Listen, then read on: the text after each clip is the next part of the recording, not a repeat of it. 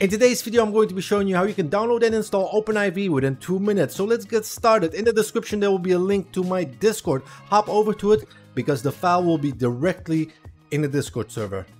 So after you joined Discord, we're going to be at the GTA resources section. Right here, we have OpenIV. You can download it right away. But before you can see that, you need to verify yourself in verification right here.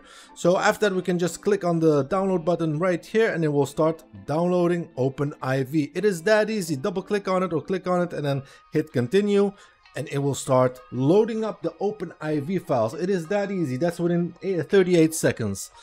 Sub verification takes a minute. You just send something, you wait, it's an automatic bot, and then you'll have the file. Let's let it load up. After that, you can accept the terms of this agreement, hit continue, choose your location, and hit continue. After you hit continue again, it's gonna prepare to download and install OpenIV. It is that easy, and it has been successfully completed. And now, if this is your first time using OpenIV, how about you open it with administration rights? I'm just going to show you quickly, but you are done from here. You search for OpenIV, right click on it and run as administrator if this is your first time opening OpenIV. Let it load up, click on Windows, of course, and you're going to choose your GTA folder location. So you search it up, you hit browse and you select the folder, and then you hit continue, continue again, let it load up.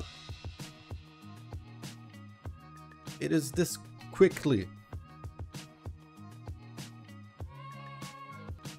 And there you have it, OpenIV is launched. So you're gonna go at this yellow bar, click on what can I do, set permissions, hit OK and close. And you also want to go to Tools, ASI Manager, and you want to install all 3 of these.